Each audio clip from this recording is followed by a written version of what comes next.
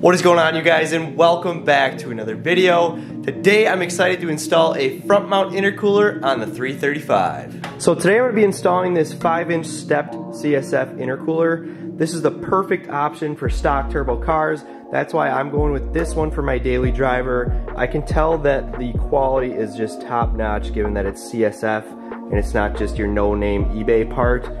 So I'm excited to get this installed, and I will show you guys how it's done. Now, before I install the new CSF intercooler, I want to show you how it compares to the stock intercooler. The stock intercooler has a core that is about 4 inches thick and 5 inches tall, which is barely enough to keep intake air temps in check on a completely stock N54 or N55. As you start to modify your 135 or 335 with bolt-ons and a tune, the OEM intercooler won't keep the air temps cool enough, which restricts a good chunk of power.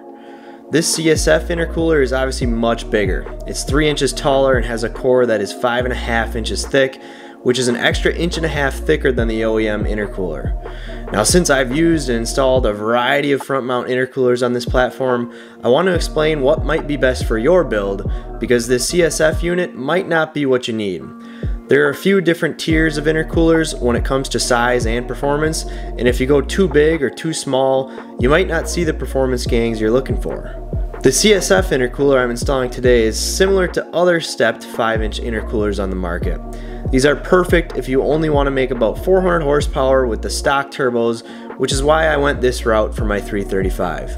It's a fairly mild build, and I plan to keep it this way as my daily driver. The CSF option is great because of the OE style C-clip connections, and it comes in at $500. There are cheaper stepped 5-inch intercoolers available from ARM Motorsports and VRSF for just under $400, but they don't have quite as nice of a fit or finish, but they're still good budget-friendly options. Now, there are non-stepped 5-inch intercoolers available from Mishimoto, ETS, and Berger Motorsports, but these won't be as much of an upgrade because they're non-stepped, so I wouldn't recommend them unless you're completely against trimming behind your bumper. The stepped options do require a bit of trimming, as you're about to see when I install this CSF intercooler. Now, if I were trying to max out the stock turbos, or I had a stage 1 turbo upgrade, I would get something slightly larger like a 7-inch intercooler, which should be good for about 500 or 600 horsepower. There aren't many 7-inch options on the market anymore because most people just opt for the stepped 7.5-inch race intercooler, but ARM Motorsports, ETS, and Evolution Raceworks still offer a 7-inch intercooler at the time of this video. Now, I know some of you might just be here to watch me install the CSF intercooler, but I'm almost done talking. If you plan on chasing more than 600 horsepower, you might have an upgraded set of stage 2 or stage 3 turbos, or even a single turbo like my 135, you'll want an even bigger intercooler. This is where the stepped 7.5-inch intercooler comes to play. These are big boy units, they're huge and heavy. You're going to have to get your hacksaw ready if you want to go this route because they require a lot of trimming. But it's worth it if you're chasing that high horsepower because you get so much more surface area and volume.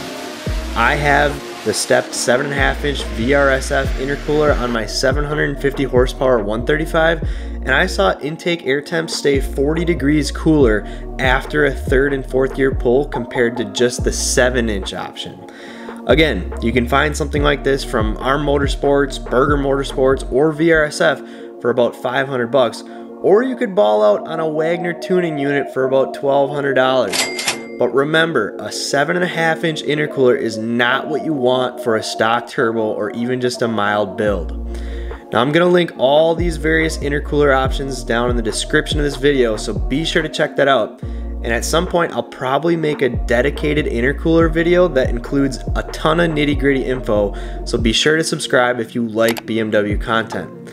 Now, that's enough talking. Let's finish this up and I'll show you guys how to install the CSF intercooler.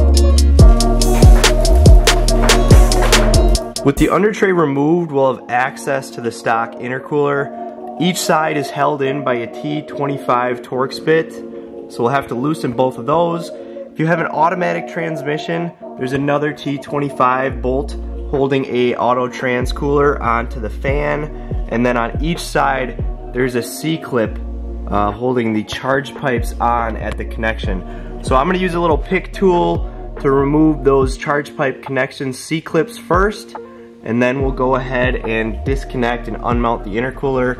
We'll probably also have to twist these two connections here to remove this black plastic shroud.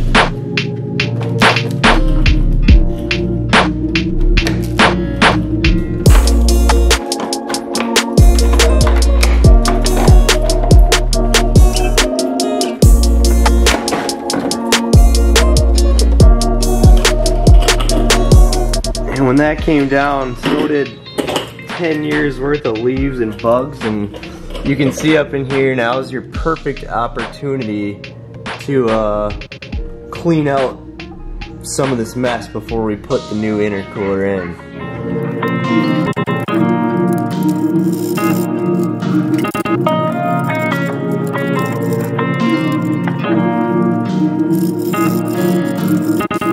Now, like I said, you will have to trim for this CSF intercooler, probably along with all other 5.5-inch stepped intercoolers as well.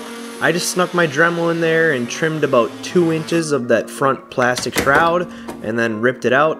If you have different tools to accomplish the same thing, that'd be just fine, but once you've made that clearance, you can go ahead and insert the intercooler.